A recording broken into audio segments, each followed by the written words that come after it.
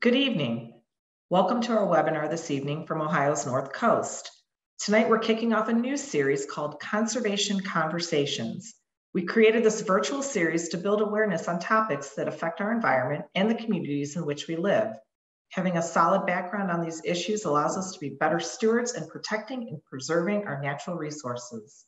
I am Renee Baranka, the Manager of Conservation Education and Outreach at Western Reserve Land Conservancy. At the Land Conservancy, I plan nature-based programming, both virtually and in person, for people of all ages, often utilizing the expansive network of conservation properties the Land Conservancy has protected in Northeast Ohio, which totals close to 70,000 acres of natural landscapes, family farms, and urban green spaces. I first learned about the perils of city lights to birds over 10 years ago when Harvey presented at a Lake Erie Allegheny Partnership meeting. Back then, the program was called Smart Light, Safe Flight. I recall being blown away at the sheer numbers of birds that were dying because of their attraction to lights during migration. Great strides have been made in the last decade, but there's still work to be done. And I hope tonight's presentation increases your awareness on this critical topic. During tonight's presentation, please place your questions in the Q&A section at the bottom of the screen. We'll get to as many as we can if time permits. It's my pleasure to introduce Harvey Webster. Harvey is the retired Chief Wildlife Officer and Emeritus Ambassador of the Cleveland Museum of Natural History, where he dedicated almost half a century to educating the public on the marvels of our natural world, from Dunkleosteus to Lucy to Balto to bald eagles.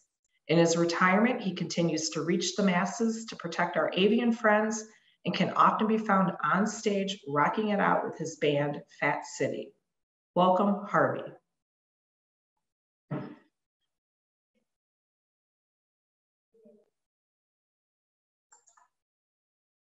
To conduct humane collection, treatment, rehabilitation, and release of stunned birds that collide with buildings downtown, salvaging the dead specimens and incorporating them into the research collections of the Cleveland Museum of Natural History.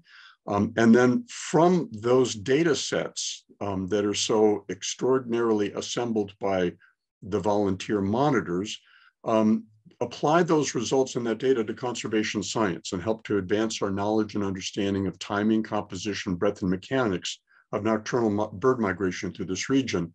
And we'll talk about it a little bit later, but there's actually been scientific papers that have been published that have been based in part on lights out data from Cleveland. So this is contributing to a better understanding of what's happening with certain birds, particularly the ones that utter call notes in flight. Lights Out Cleveland promotes citizen science because the heart and soul of this is a monitoring program and everyone is a volunteer. Ably coordinated by Tim Jasinski from Lake Erie Nature and Science Center and Liz McQuaid. There's an extraordinary group of people that are out there day in and day out in spring and fall migration that are doing their routes through downtown Cleveland. It's not a comprehensive census of all the streets in downtown. We try and do exactly the same routes so that there's scientific integrity to the data that we find. But it's entirely based upon those monitors who are all volunteers. At its heart, Lights Out Cleveland is all about promoting urban sustainability, but sustainability writ large, the notion that sustainability isn't just about energy conservation. It's not about just how effectively we use water and recycle waste and all the rest. It's really about the context of our cities and the biological phenomena that happen in and over and around them. And what are we doing to provide a bird-friendly and a safe space, in this case for migratory birds or other organisms, as they come through the city on their these migrations that they've been doing for time immemorial. And then also in that light, we're trying to make Cleveland and our region bird-friendly and safe for migratory birds. So that's kind of what we do, but this is, again, the only the only guy that really is paid to oversee this is Matt Schumer as the coordinator of Ohio Bird Conservation Initiative. And then others in the organization that are active are doing so with respect to the specific talents or skills or resources of their respective organizations. Again, I said it's part of an Ohio Lights Out program, and these are the collaborators within the state of Ohio.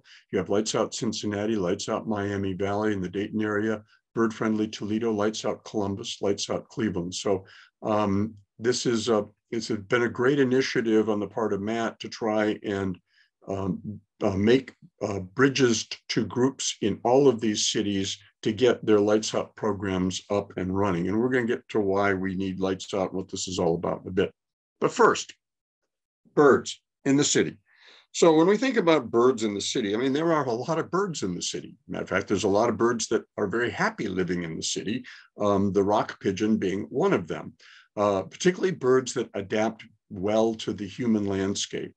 We now have peregrine falcons nesting in numerous sites in downtown Cleveland, on bridges and on skyscrapers, and down in the industrial heart of the city. We've got a rather amazing conglomeration of gulls that probably reach their peak in the winter months, particularly when Lake Erie freezes up and all the gulls move into the Cuyahoga River.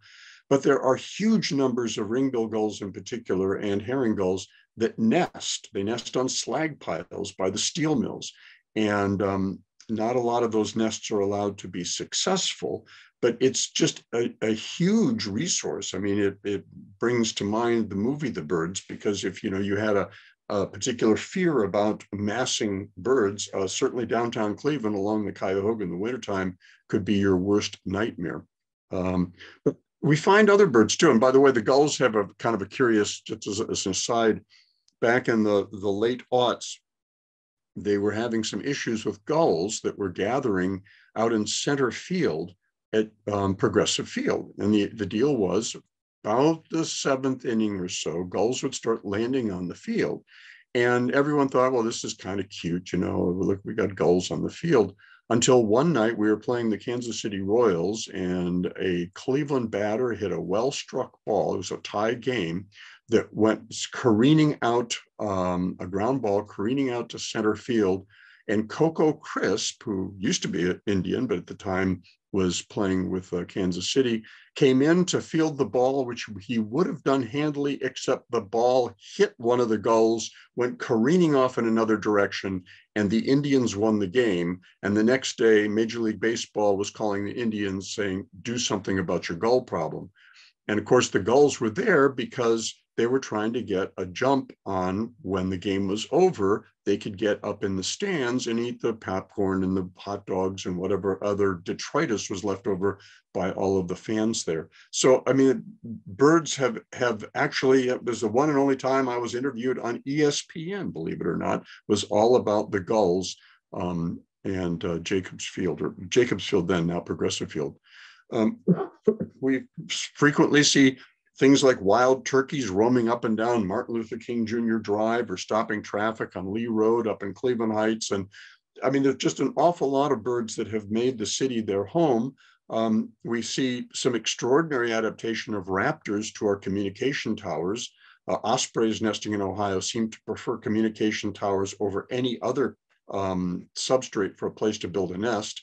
And apparently turkey vultures get their best reception on cell phone towers. So we see these birds, some of them large, like the turkey vultures, that gather in our midst. So we've got lots of birds around us, and a lot of birds seem to be doing extremely well, particularly things like the Canada goose. Though I will direct your attention to the image in the upper left. That's actually an arrow through the neck of that Canada goose. I was doing my best to try and catch it, but apparently the arrow did not impede its ability to escape me. And then you see evidence of Canada geese that are nesting on gravel top roofs, which of course gulls do. And there's a whole other slew of organisms that take advantage of these resources that we make available. And there's a lot of biomass out there, but in terms of the overall numbers of birds, it's a drop in the bucket. And there's a whole other crew of birds, the migratory birds.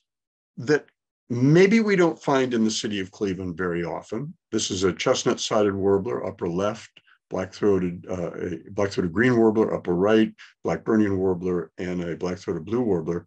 These guys are the feathered jewels of the forest, and they've moved through, like many other migratory species, in broad waves across the landscape, driven by favorable winds and hormones to get north to their breeding grounds in the spring.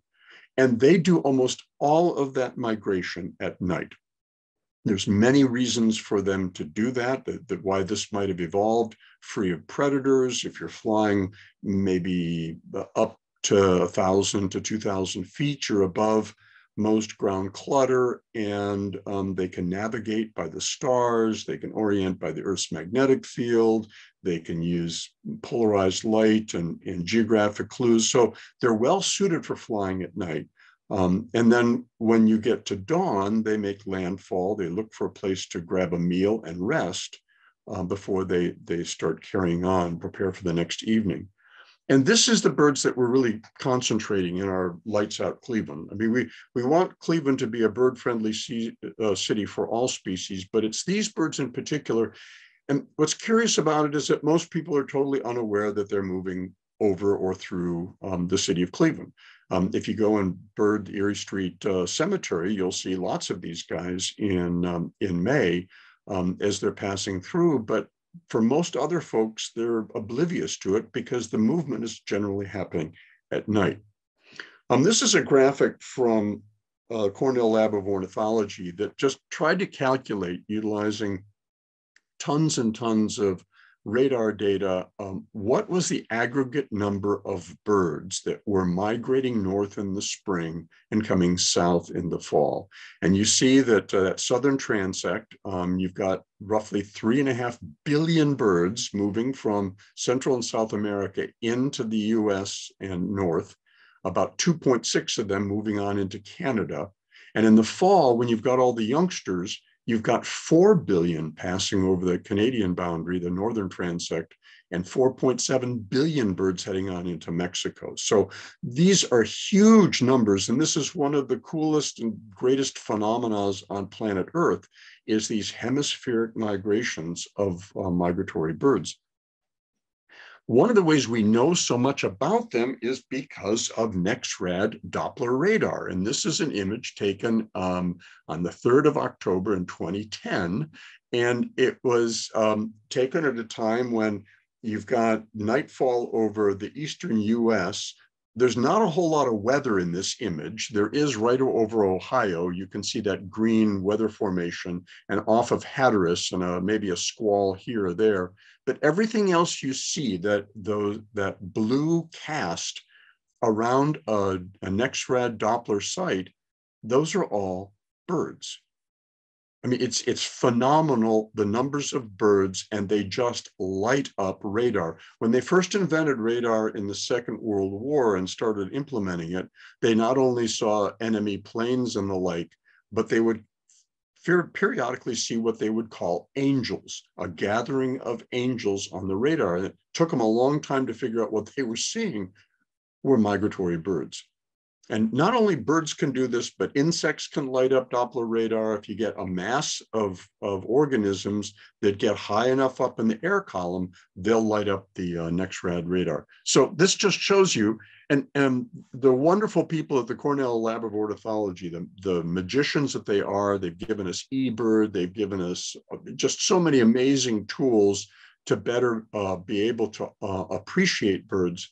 But they've taken this NEXRAD radar data and weather data, and they've come up with something called Birdcast.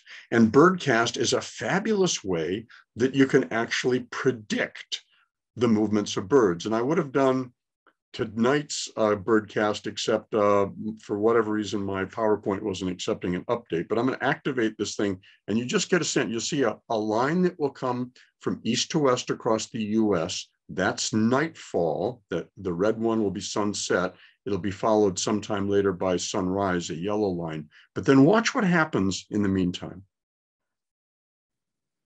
Here's sunset. And all of a sudden, the entire eastern US lights up, including Ohio, by the way. And you can see the directionality of the migration. This would be a birdcast where you definitely would want to have the monitors out walking the streets the next day, and here's sunrise.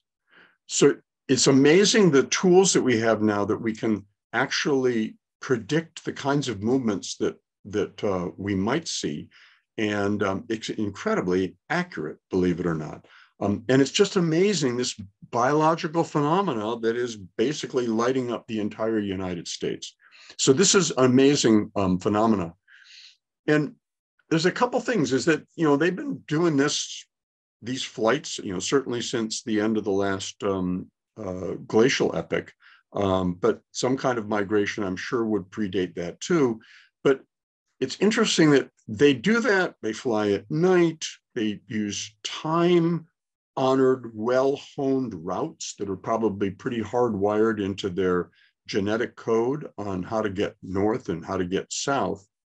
But when you take a look at the planet, and this is the famous blue marble picture taken from Apollo 17 back in 1972, that sort of gave us for the first time a chance to appreciate our planet and just how wonderful and unique and blue and water vapor and just how outstanding. But afterwards, there was another image taken that is oftentimes called the black marble. And this is a composite image assembled from data acquired from the Xiaomi NPP satellite in April and October 2012. And it showed the Western Hemisphere at night. And you see how, like, you wouldn't need to be a really gifted astronomer if you had some fancy Hubble telescope in some other solar system looking at Earth to know that something was going on this planet that had to do with things other than geomorphology of the surface. And that is that we illuminate the planet. I mean, we illuminate the night. It's sort of like the end of darkness in many places. And I mean, when you take a look at the US, it's extraordinary, all the cities that we've got and the amount of light pollution and light scatter. Now, if you're a night flying bird, that you have honed your skills in the darkness, that you're relying on celestial navigation and other kinds of environmental clues, what effect does light have on you? And that's been a big question for a lot of years. I just want to take one other little tangent here, just to talk about the extraordinary nature of migration. And one of my favorite poster birds for this is the black-polled warbler. And this is a warbler that has an incredible distribution. It's found throughout the boreal forests, literally from the Canadian maritime provinces all the way over to Alaska. They nest in Nome, Alaska, for instance, even beyond the tree level, the tree zone. And these birds, all of them, will gravitate towards the East Coast in the fall. And they undergo this epic migration that takes them out over the Atlantic Ocean. And DeLuca et al. Have come up with some amazing studies with geolocators on black-polled warblers to show the nature of the movements. Now, they've got some discrete spots where you see that they have been detected either by where they were first had the geolocator placed on them. But you see the actual lines that you see here are not the actual course they're taking, but it's roughly, we feel the directionality of where they're going. And that means that bird that hatched out of a nest in Nome, Alaska, and has never migrated before, at the end of the summer, when it's got a lot of fat on it, starts gravitating to the east, goes across the entire boreal forest of Canada, comes on down somewhere through the Great Lakes, maybe right over downtown Cleveland, on its way to the Atlantic coast. Then at the Atlantic coast, they stop, they feed, they rest, they recharge, and they wait for the passage of a low pressure system that brings winds out of the northwest. And then they use those northwest winds as a tailwind, and they take off over the open Atlantic Ocean, that transoceanic movement that you see at the center right. And then they fly the Atlantic, and some of them might make landfall in the Dominican Republic or maybe one of the the Caribbean islands, but others go all the way to Venezuela, and they do this potentially nonstop, 88 hours of nonstop flying. A bird that weighs about the same as 2 nickels and a dime. It's one of the most extraordinary songbird migrations of any bird on the planet. And that they do this, and the reverse does not happen for them in the spring because the winds aren't favorable. What happens is when they leave the Atlantic coast and they go out over the open Atlantic, they've got that tailwind from the low pressure system, but at some point that's going to peter out. And then they come under the influence of the northeast trade winds, which help deflect them and give them a tailwind push down to Venezuela. And it's kind of like, well, whoever told them that those winds would be out there?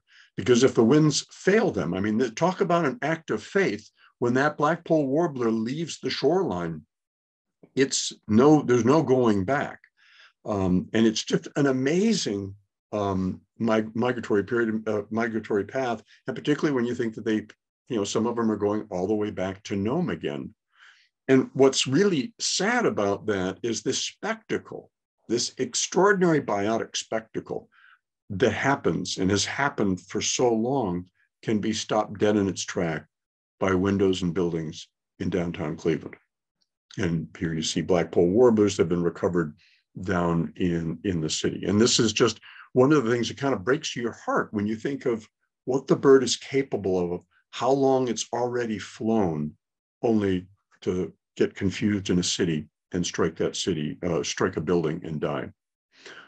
We know in the east that the birds do fly at a lower altitude than they do in the west. And again, this is something that the NexRad Doppler radar is enabled folks, particularly at the Lab of Ornithology, to study. So we're at 1,000 to 2,000 feet. And you see in that little scale on the lower right, you see the Empire State Building for scale.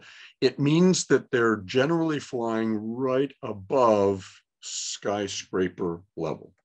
Okay, what's the deal? What happens? Well, here's a picture of the city of Cleveland, well illuminated on kind of a foggy evening, and you can see there's a lot of light there. And if I'm a bird in fall migration coming over the lake, that I'm going to be a little bit confused by all that light scatter. And it turns out that birds seem to have a natural tendency, the night flying birds, to gravitate towards light. And this is the problem. And if you go downtown and you take a look at how well we illuminate downtown, like the Terminal Tower and the other buildings that are well illuminated, and hopefully this was a picture that was taken earlier in the evening before the lights went on, when the lights were on before hopefully the 200 Public Square is turning lights out at midnight. But this ends up being a problem because this is really attractive. And we know a lot about this because of the tribute and light to the Vanilla. This has been happening since 2002, I believe, where they set up these huge lights on the site of the Twin Towers, and they cast these beams skyward. And they found in the first year that they did it, that they had all of these things that looked like fireflies that were dancing around in the beams of the light. Well, they were all birds. And the birds had been captured literally by the light. They were so disoriented, they would circle the light, and they found thousands of birds littering the ground the next day, exhausted or dead. So clearly light has an issue, it is an issue to these birds. And that was further substantiated by a radar study, again, using NexRad radar back in 2015. If you look at the image of on the left, 10:12 p.m., the tribute of light is turned off, and I'll talk about that in a second. And you have about 500 birds scattered within a half a kilometer of the site of the World Trade Center. Once the tribute of light turns back on, 10:32, so we're 20 minutes later, there are 15,700 birds within a half kilometer, and you can see how the NexRad radar is just lighting up on southern Manhattan. Those birds are gravitating to the light. They're going out of their way to come to the light. And this really was a graphic demonstration of the effect that light could have. Fortunately, the folks at the New York Audubon Society work with the folks that put on the tribute light. And they have spotters there who you can see at work here, and they gauge how many birds are trapped in the light. And if there's too many, then they shut the lights down for 10 minutes, 10 to 15 minutes, and then release the birds off into the night and then turn them back on again. It's a great win-win because you have the tribute, which is an important tribute to those victims, but at the same time, we're not killing birds because of it. And the victims of these kinds of things. I mean, here's a Blackburnian warbler, a bird that's just such a glorious bird in life. It's still pretty glorious in death, but it's just such a needless waste because we don't really have to have lots of light in our cities.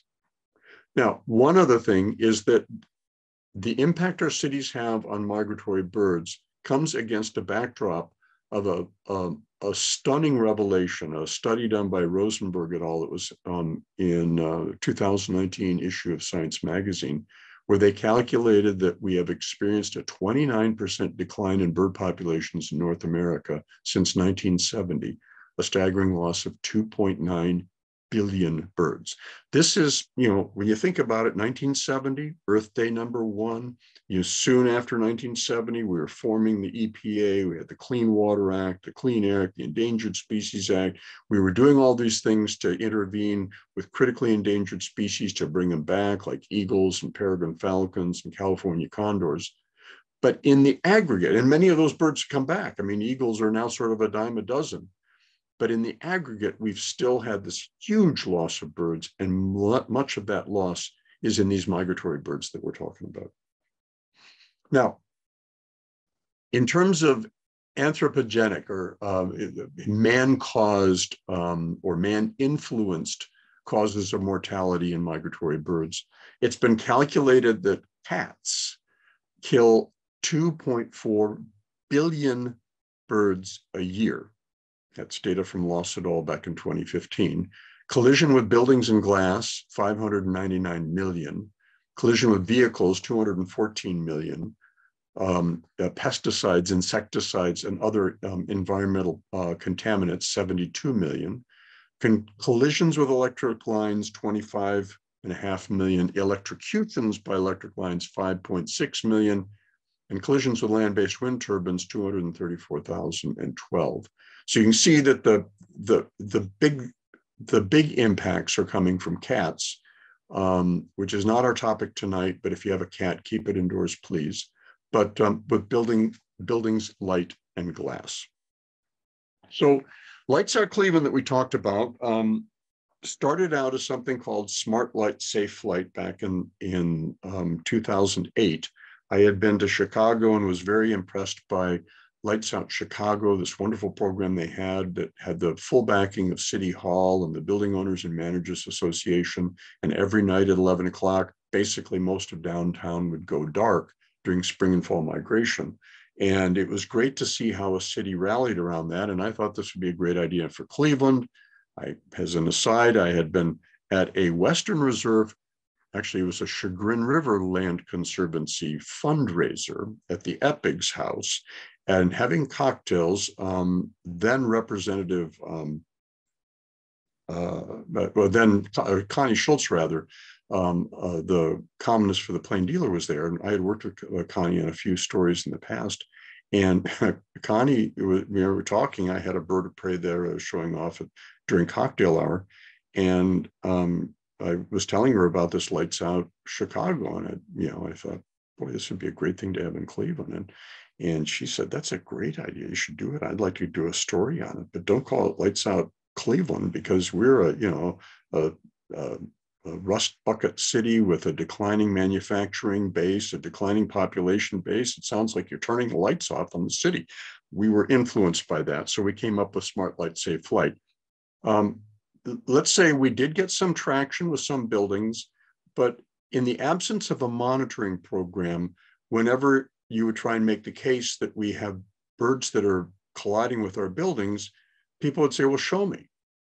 And if you walk the streets at 8 o'clock in the morning, you don't see any birds in the streets. I mean, some days when we'll talk about this, the morning feeding movements of birds, but mostly all of those birds that have hit the windows, if they weren't collected by the monitors of Lights Out Cleveland, would be scavenged by gulls. I mean, long before the sun comes up, the gulls are already patrolling the streets looking for things to eat. So between the Downtown Cleveland Alliance ambassadors and the gulls and rats and whatever other scavengers might be out there, you probably wouldn't find a bird. They would all be consumed. In the absence of a monitoring program, it was hard to make the case, and it was hard to get a lot of traction. Well, in 2017, we did a reboot with moving this under the aegis of the Ohio Bird Conservation Initiative and Matt Schumer. And the kind of critical part, the missing link that we didn't have before was Tim Jasinski, Superman himself, who was very, very interested in getting a monitoring program because he had seen so many of the birds that had collided with the buildings end up over at the Lake Erie Nature and Science and Wildlife Rehabilitation Program, particularly the woodcocks. And he was just, torn by this needless loss of birds.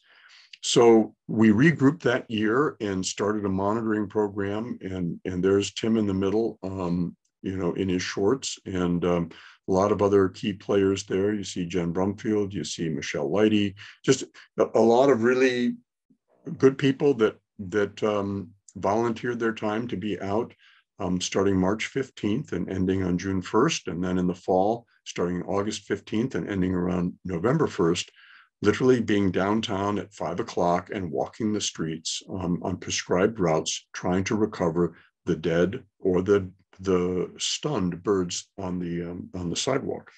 And if you're down there at 5 o'clock, and particularly when you have conditions like this, misty conditions, this seems to bring birds lower to the ground, that they don't fly as high as they might in foggy conditions. And it seems to amplify the light scatter effect and is even more disorienting on the birds. And so this kind of rabbit warren of tall buildings and glass and light, and this is the result. There's that white-throated sparrow that we talked about being the most common victim of window collisions downtown. And of course, you see your glass window right behind them. That was probably the offending structure. And woodcock and Nashville warblers. And sometimes you have so many birds colliding with a building like Key Tower, you fill a bag with birds from the one spot. But the whole idea with Lights Out Cleveland is all of the tremendous amount of information is logged with each bird that's recovered. Each bird goes into a plastic bag, a paper bag. On that bag, there's the opportunity to see the date and the time, what's the address, what's the building, what facade of the building was the bird found. And this ended up becoming a really, really powerful database for understanding the dynamics of when the collisions are happening, because they're not all happening just at 5 o'clock in the morning. They didn't happen overnight. Some of them, those collisions are trailing on into the 8 o'clock, 9 o'clock, 10 o'clock in the morning. And then if the bird was still alive, it also would go into a bag. And then those birds would be expedited out to the Lake Erie Nature and Science Center. The thing about this too is you see, some really handsome birds like the indigo bunting, but you see birds like, golden winged warblers, which are a species of great concern in a steep state of decline, where the individual birds make a difference to the overall health of the wild populations. So you got a sense of the things that were being recovered, magnolia warblers or catbirds, that there were many, many common birds, but there was also a lot of unusual birds there as well. And it just made the impact that much more grievous. So the idea of having all these dead carcasses is not just to have a big pile of dead birds like that, but rather it's to have them organized and labeled. All the dead birds would go to the Cleveland Museum of Natural History. And Andy Jones, who until recently was the curator of ornithology at the museum, and Courtney Brennan would preside over an amazing group of volunteers there who would create study skins or skeletonize and otherwise prepare these specimens so that they would be added to the scientific collection of the institution, so that they're there for permanent reference and study. And I believe the museum's collections have grown at least by 10 to 15% just with the addition of lights out birds. So this is a collection that's been around since 1920.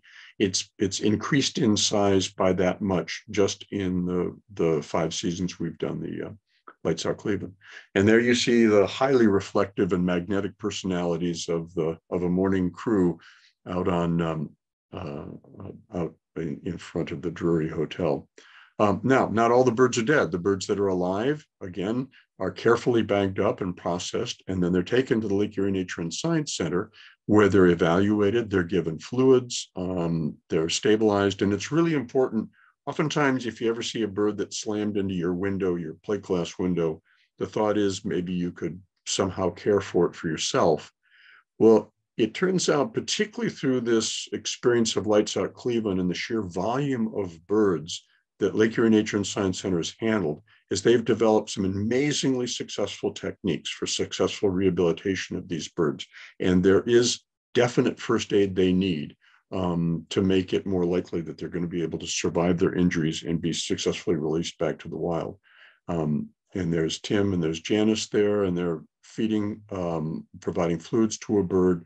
And they have, at the height of Lights Out Cleveland, there are aquaria all over the place that are housing birds. And then there are generally daily releases of the birds that can be returned to the wild.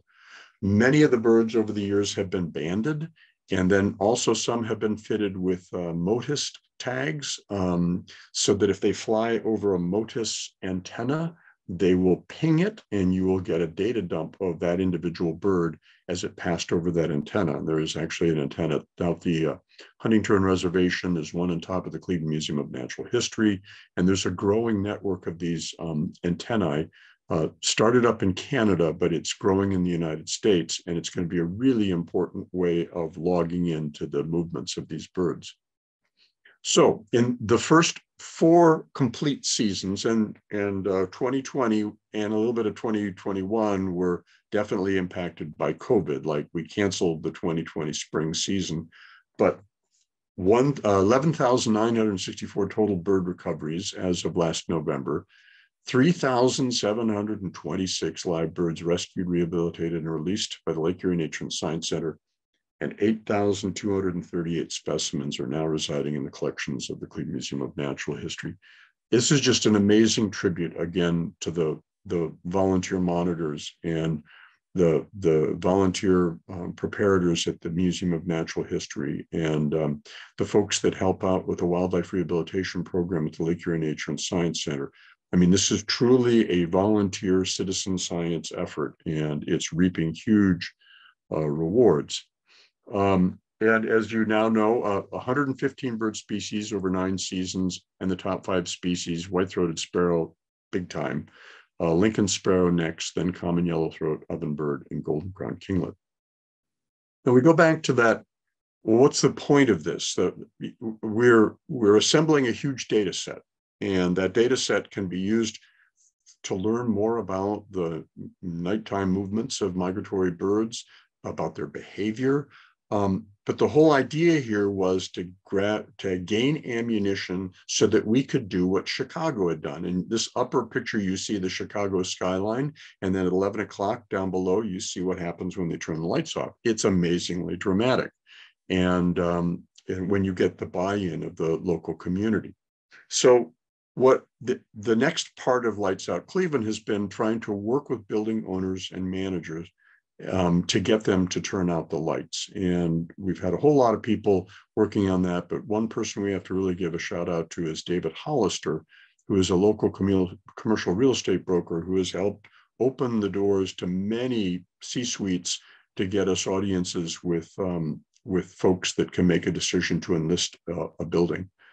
This is the kind of thing that is disseminated, and we encourage building owners and managers to turn the lights off in spring and fall migration season from March 15th to June 1st, August 15th to November 1st. And we recognize that people, they illuminate their building to market their building. So we ask them to turn them off at least by midnight, and keep them off all night long and through dawn. Do not turn them back on again. And the idea is not to extinguish essential lighting, lighting that's essential for security or protection, but there's an awful lot of light that is just waste light. And the extent that we can reduce that, exterior wash lighting, spot lighting, and then also trying to keep light inside. If they can keep lights off on a floor, and if they're cleaning them at the nighttime, maybe they can clean them office by office and have only the light on that they need.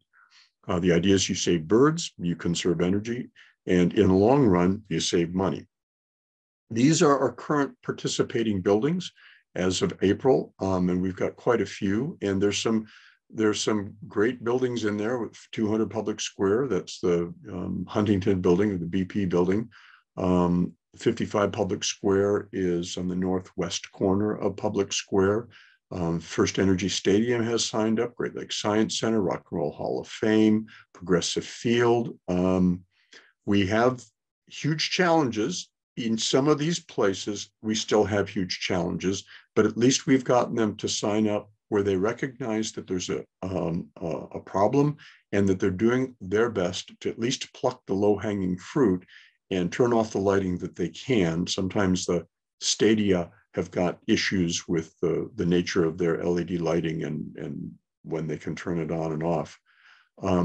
We know that there are other parts of the city, particularly the Rocket Mortgage Field House, with the renovations that were done in its atrium that are all glass.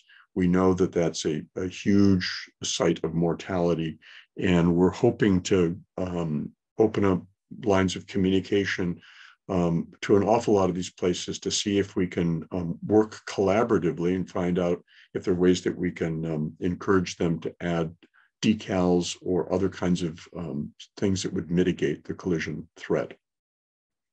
But I love this line from Susan Elgin. I don't love it, but it's so true. Light is what draws them in, but it's glass that finishes them off. Glass is the huge issue. I mean, this is what's killing them. The birds are not flying into granite, they're flying into glass. They're basically confused by the light.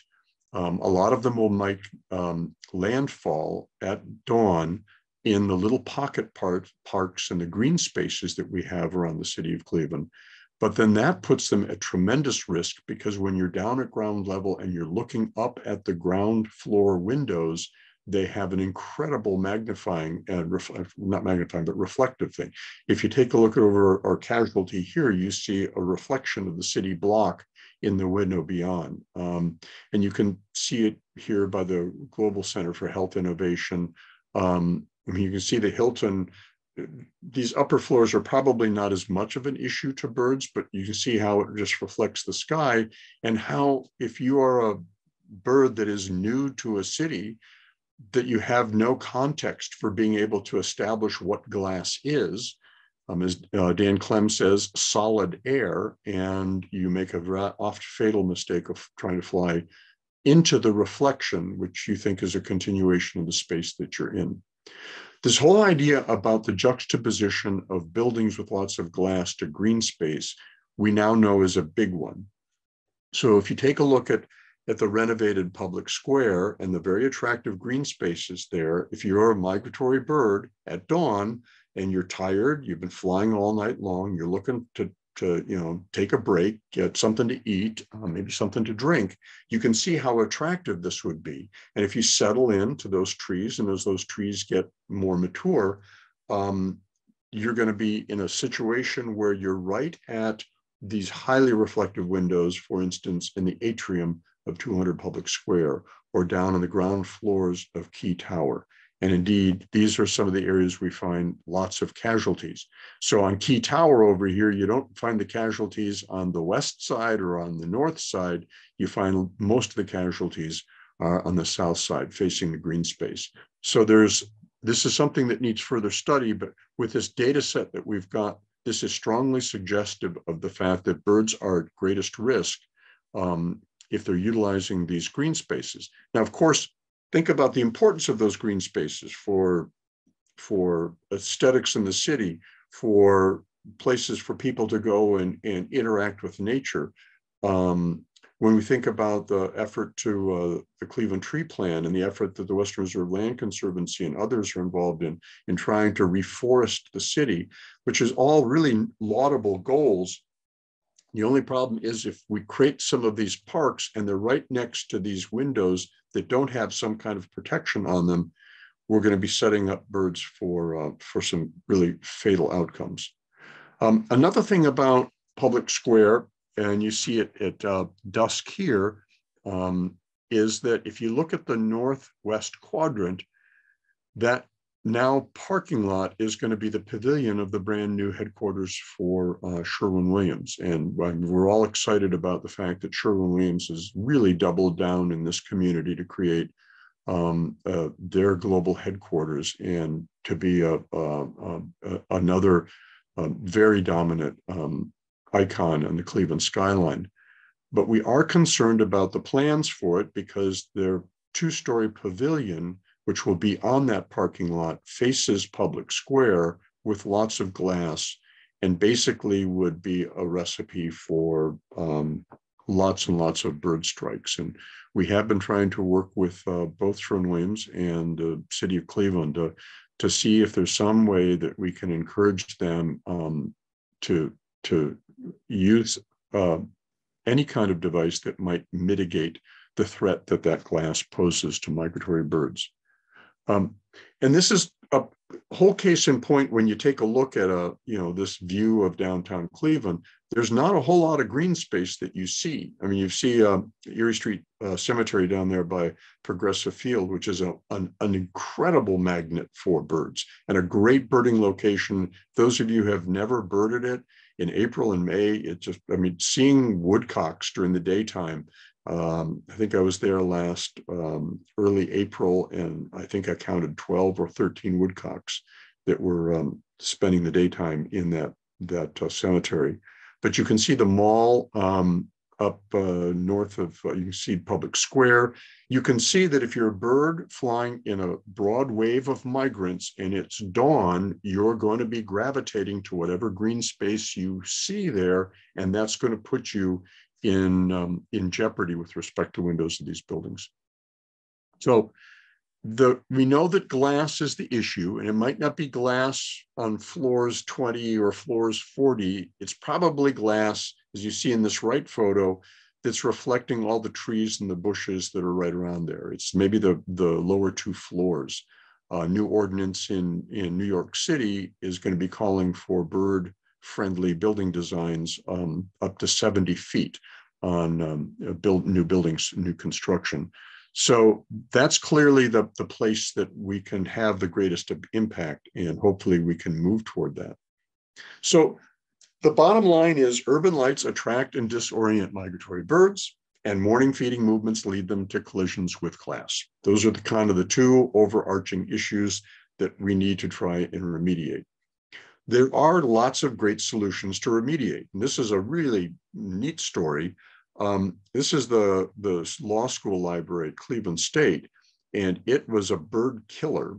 And Jen McMillan, who is director of sustainability, I believe might be head of operations, building operations now for the university, but she got a Akron company to install these dots, these decals, and they're set in such a prescribed manner as the birds, they determined they cannot fly between the dots.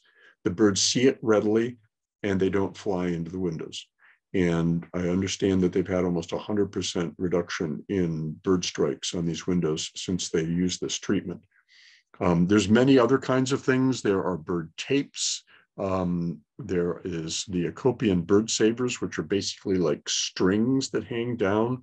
This is literally low-tech stuff. They can move in the breeze, but the birds see them. They have to be on the outside surface of the glass, so they perceive them to be something solid. There's lots of other variations on a theme of using these tapes. And this is not only true for big buildings, but this is also true for our houses too. You can see, you can use this kind of film where if you're on the inside looking out, it's transparent, but from outside looking in, a bird would never think it could go through that. And actually, Matt's creating something through Ohio Lights Out of trying to create a registry of homes where people are showcasing their solutions for making the glass that they have in their house safer for migratory birds. Because this is not just a downtown Cleveland issue. There's wherever you have plate glass, you have bird casualties. This is something that we all have a stake in, and we all can be part of the solution. With respect to what we can all do, this whole idea of rethink lighting, we don't have to be National Lampoon Christmas Vacation and try and light every square inch. You know, so much of what we light is lost. It's just useless glare out there, and it's sometimes not aesthetically pleasing. It's a waste of energy. And the idea, whether it's doing it on a skyscraper or an iconic building in the middle of a downtown city, or whether it's doing it in your own backyard, clearly rethinking lighting. Keeping your cats indoors, you saw the graphic. Cats are a huge non-natural source of mortality, and it's not feral cats either. The feral cats don't help us, and the trapping and neutering and release programs don't touch this whatsoever. Those birds, even though they can't, those cats, even though they can't reproduce, are certainly out there killing birds. So keep cats indoors. Cats are extraordinary creatures, as I've learned. Thank you, Ovi. But they belong indoors because they have a huge impact upon wild species. So what can we all do? Well, here's a laundry list. Live a bird-friendly life. What's that mean? Landscape with native plants. Get involved in citizen science. Volunteer for local bird and conservation groups, particularly volunteer for Lights Out Cleveland. Volunteer to be a monitor. Volunteer to prepare skins at the museum. Volunteer at Lake Erie Nature and Science Center, caring for the birds and helping release them. But get involved in the bird groups and the conservation groups, particularly at the local level, that are having an impact upon successful conservation strategies. We mentioned cats, keep cats indoors, support conservation actions locally, regionally, nationally, and globally. You know, that whole idea of think global but act local is so true in this. We can only impact the things that we have some influence on. And clearly your yard, your home, is a place you have the ultimate control over, and that you can affect all sorts of bird-friendly strategies there that will reap benefits for not only birds, but pollinators and insects and native plants, and it's good for everybody. While you're keeping an eye on the big picture and climate change and the other things and what's being done more broadly. Turn the lights out at any level. Nighttime illumination is, it's just not what it's made out to be. And not only does it cause problems for birds, but of course, if you enjoy that great spectacle that's up there every night when we have clear skies of the stars and the Milky Way and the planets, light scatter from downtown, light pollution robs us of that. And you have to go way out in places like Eastern Geauga County to Observatory Park or other certified dark sky areas to be able to see the sky as it's meant to be. Use tape, decals, films, etc. to protect birds from glass, protect bird habitat, get involved in local bird habitats with your Western Cuyahoga Audubon Society, Kirtland Bird Club, Audubon Society of Greater Cleveland, and others. Support conservation organizations like Western Reserve Land Conservancy, Cleveland Museum of Natural History, and others. And so certainly support your local park system like Cleveland Metro Parks and Lake Metro Parks and others, because they're having a huge impact upon the conservation of habitat, which is so not only important for our native birds and birds like this red-headed woodpecker here, but certainly as staging areas for all of those migrants. Become informed. The more you know, the more powerful your voice is.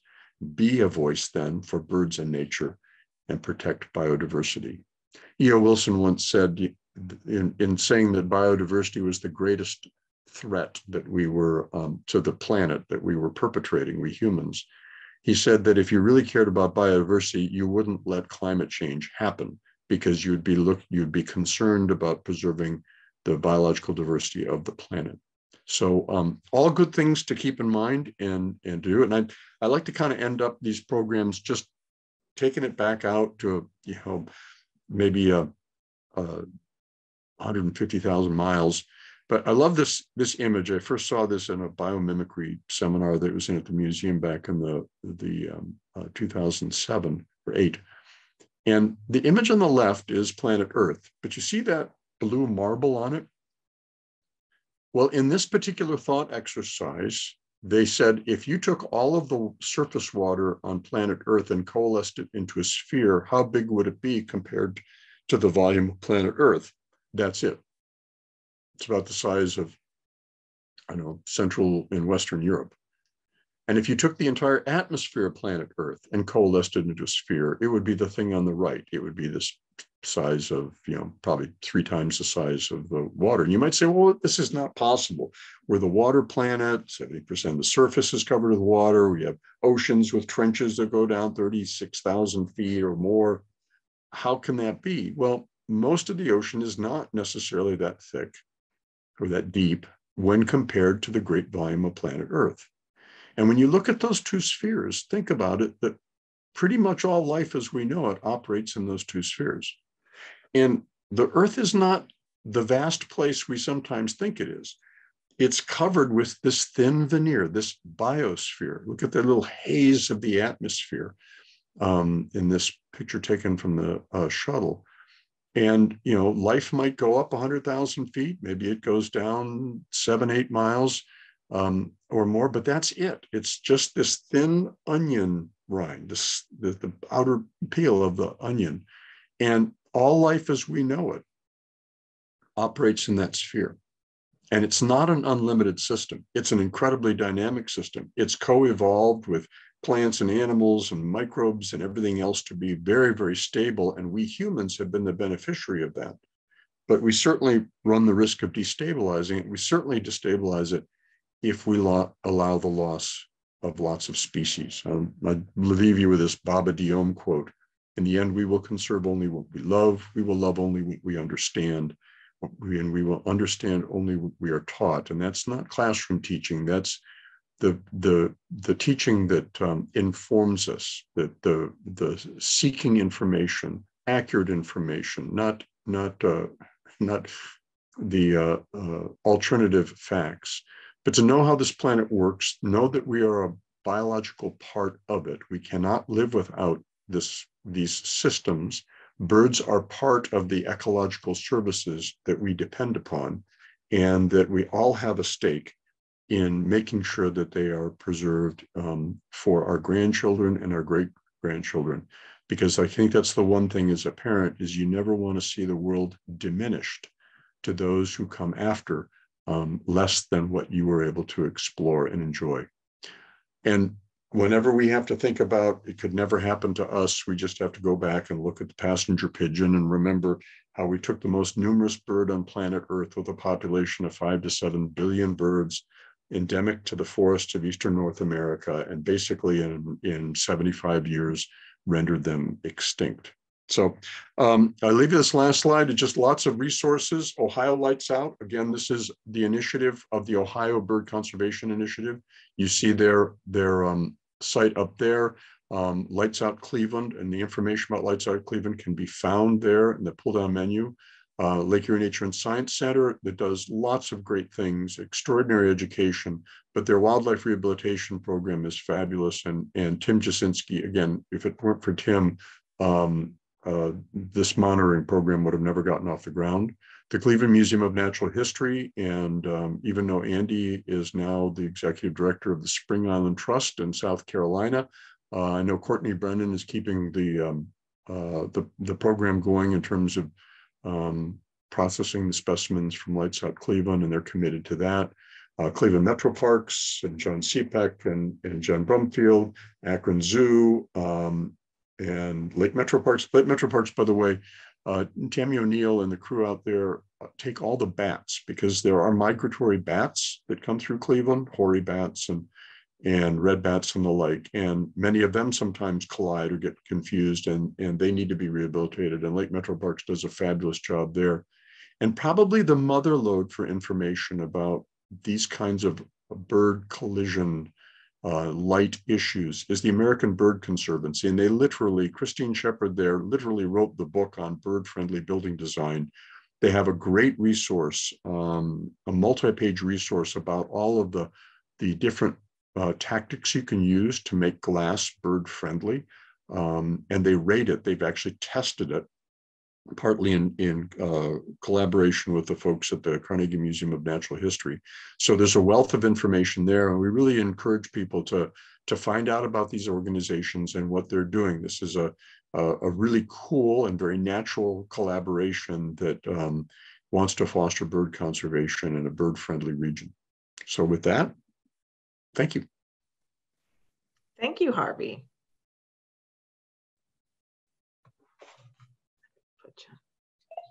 Can you hear me, Harvey? I can hear you now. Okay.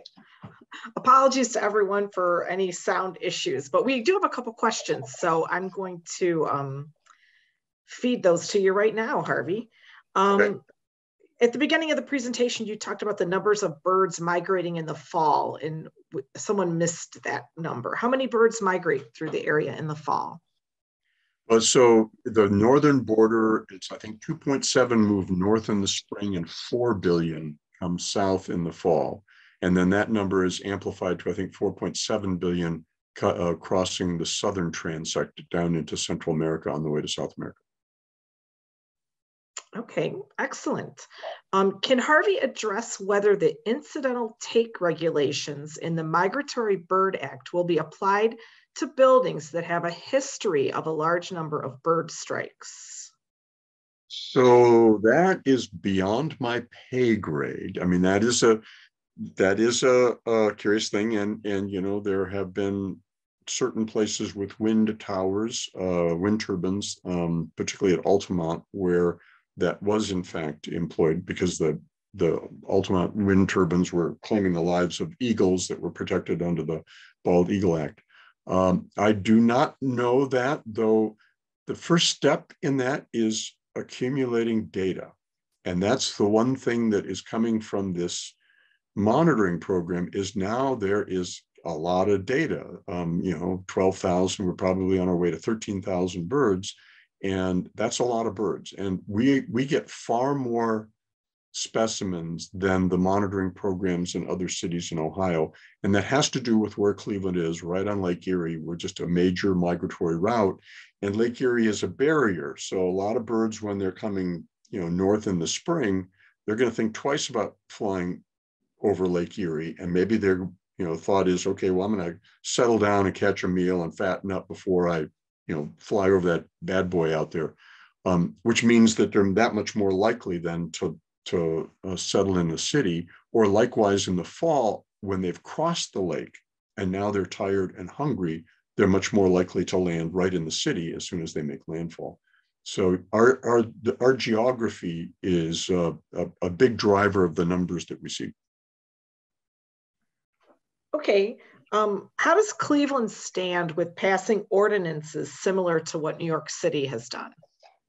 Well, I mean, this is something that we're hopeful going into the future that we might get some traction with, but there has been no discussion to date. We have made lots of resources available to the folks at City Hall, particularly with the incoming BIB administration.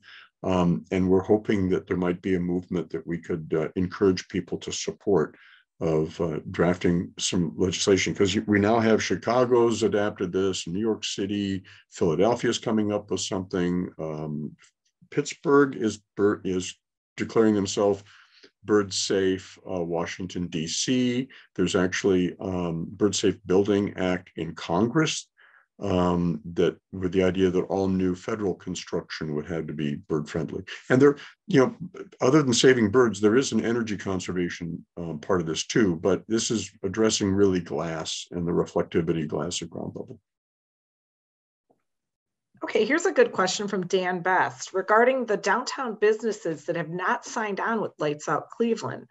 Is it simply that they're not responsive, or what excuses or rationale have been voiced for not getting on board with turning their lights out? Well, all of the above. I think that there are some building owners who don't feel that there's a problem. It's kind of like, I don't see the problem, so I don't see carcasses all over my front stoop, so I don't see why I should change my operations at all. Um, and it's been sometimes a tough sell, regardless of the fact that it's been embraced by um, organizations that represent building owners and managers in other cities. It sometimes hasn't been embraced here. So it's been something of an uphill struggle. What we try and do, we try to be positive about this, and we want to be able to heap praise upon the buildings that do enlist and that do abide by our guidelines, because we think it's a huge deal, and that will be attractive then to others. And we're hoping also that for folks that live in downtown, that are renting in any number of the places down there, that we're hoping that there's a groundswell of support for more sustainable living in downtown, and that they might try and encourage the building owners to whom they're paying rent to make sure that their buildings are sustainable. Okay. Kathy Fouts asks, how were the Indians able to get rid of the gulls? Ooh, this was good. So it turns out that the gulls again they'd start assembling around 7 o'clock, and generally at the seventh inning stretch they would fire off a test firework, not one of the little home run ones, but one of the big boys from the top of the local parking garage. And it was noticed that the birds all took to the air. And so what we recommended to the Indians is that they just, launch a firework, every half inning, and that would be enough to dissuade the gulls. And indeed, it worked, and worked very effectively. Excellent, excellent. We had a question about cats. Harvey, do you have any suggestions on how folks can keep neighbor cats away from their bird feeders? I don't. If you can get to people and encourage folks to, put a collar with bells, or put those really hideous scrunchies that people used to wear in their hair, rainbow colored from, like the 70s. That has supposedly some sort of a deterrent effect. But it's tough. It really is tough. And that when you have neighborhood cats and you know that they're people's pets, they're not feral, and they come into your yard and they're patrolling, I have been known to haze the cat in my neighborhood that does this. So when the hose is handy, that cat gets a bath. I don't try and damage it, but I want to make sure that it's a pretty negative experience. That's a good idea. Regarding the lights, are any lights worse than others? Do birds see all color of the spectrum in the same way? There is some suggestion that maybe green lights are safer than red, but there's not. I think the jury is still out on that, or the difference between LED lights and other types of light. I'm not sure that there's been any kind of a comprehensive study of that, with wild birds at least. Okay. And the problem is just as bad with buildings in the suburbs, correct? Correct. Absolutely. I mean, so we've had, and think about buildings, industrial parks that are glazed. We've had issues out at Chagrin Boulevard by Interstate 271. There's a lot of the Cleveland Clinic's got a complex. There's lots of things. Sometimes elevated walkways that are a story up or 2 stories up, that are highly reflective glass. Birds just, they're coming out of a tree and they have absolutely no idea that it's solid. And this is huge. So this whole idea about lights out, anybody can enlist, anybody can enlist their buildings, and we encourage folks to do so. And this is really an educational awareness thing as much as anything else, is just if we're aware of it, that we can take the steps that we need to take to at least have some impact on the problem. Okay, we have one last question. Do you have any suggestions on how someone may persuade their employer to install window deterrents and strategies to protect birds? Well, I don't know that I have, I worked at the same place for 46 and a half years. So, I don't have a whole lot of experiences working with other regimes. I'm very, very pleased that the Museum of Natural History in its new construction is going to have bird-friendly glass, fritted glass, which is, I would have been very disappointed if they weren't, but kudos to them. That's a great part of the new edition, the capital edition they're doing. It's trying to make your, the company that you work for just aware of the problem and see that if they might have any kind of interest in it. It would be fun to talk to Jen McMillan about, did she just have the money in her budget to be able to do that retrofit of the law school library? Because it was brought to her attention that they were killing lots of birds. And so she sought to do something about it. I know that we've had people have reached out to Lights Out Cleveland from Dealer Tire and a couple other places that are looking to do the same thing. So it's a matter of getting the word out and getting those educational resources and just, encouraging them that this is important. It doesn't matter where your building is, this is important, particularly in line with this notion of we all need to do our part, that it's a death by 1,000 cuts if each building, that might be a 2-story building, it's not a skyscraper, it's not in downtown, it's out in the outer ring suburbs, and maybe it's not so much a problem there. Everything collectively equals a major problem. Well, thank you, Harvey. You're welcome. Thanks for the opportunity. You betcha. Everyone have a lovely evening. Bye-bye now. So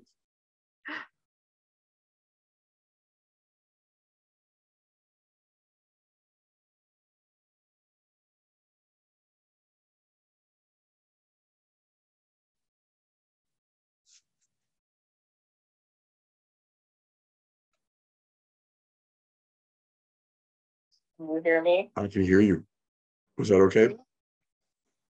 What? Mute your. Oh, here.